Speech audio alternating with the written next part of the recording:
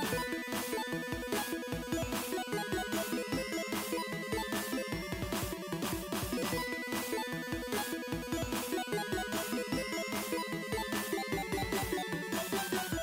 learning to be tool safe.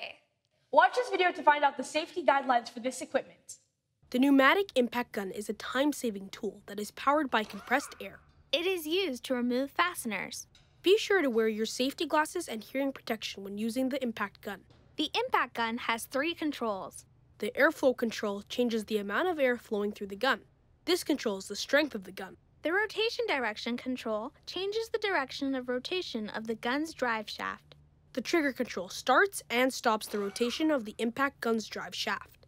Use good ergonomic position when operating this tool. Check with your teacher. Consider lowering the vehicle for a good position. Pneumatic tools should be lubricated on a daily basis. Place a couple drops of air tool oil in the inlet air connection of the impact gun before using it. Review the MSDS. Use only approved impact-rated attachments with an impact gun. These attachments are usually black in color and made sturdier than standard chrome sockets and extensions. Select an impact socket that fits snugly on the nut you are going to remove. The socket must fit snugly on the nut to avoid damaging the nut. Note the safety clip on the end of the drive of the impact gun.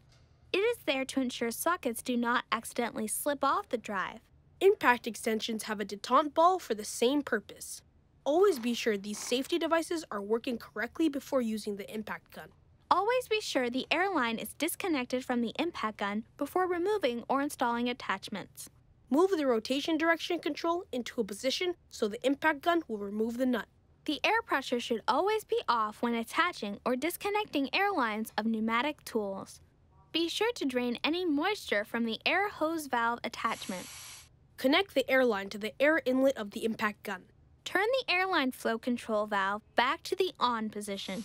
Hold the impact gun firmly in place with both hands so the socket is covering the nut. Never operate the gun unless the socket is firmly on the nut. Press the trigger briefly to remove the nut. Release the trigger as soon as the nut is removed. For some people, the vibration from the impact gun may irritate the nerves in their hands or arms.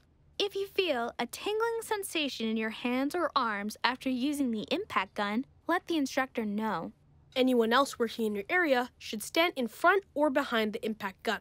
Standing beside the impact gun will put them at risk of being hit by flying materials. Once you are finished using the impact gun, turn off the air pressure before disconnecting it from the air line. Bleed the air out. Wipe clean the impact gun, attachments, and air line. Return them to their proper locations. Using an impact gun to install fasteners is not recommended. It is difficult to ensure the correct tightening torque. Use a torque wrench to install fasteners. Let's do our toolSAFE review.